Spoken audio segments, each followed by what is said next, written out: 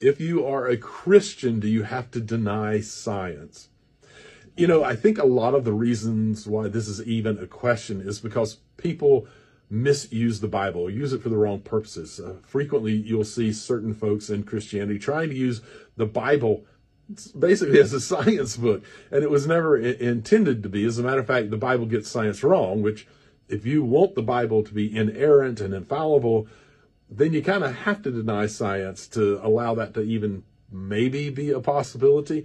But the fact is, it was written thousands of years ago in a pre-scientific age. Of course, it's not scientifically correct. It was never intended to be. That wasn't the purpose of the writers. The writers were trying to tell us something about ourselves and our relationships with each other and our relationships with God.